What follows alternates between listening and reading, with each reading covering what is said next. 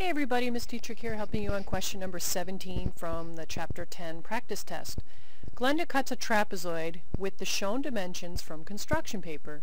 She uses a copy of the trapezoid to create a rectangular design. So what I've done here is I've taken this, which is this, matches that, and I've made a copy of this and I flipped it and rotated it to make the rectangle so that you can visually see it.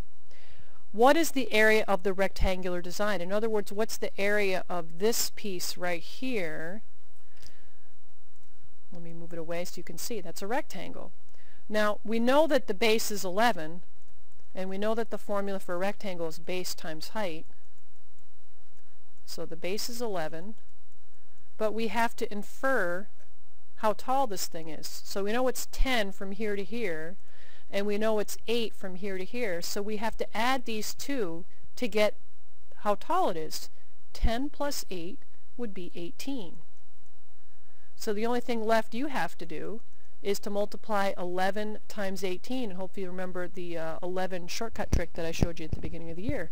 Good luck finishing that up, and don't forget it's going to be in square centimeters.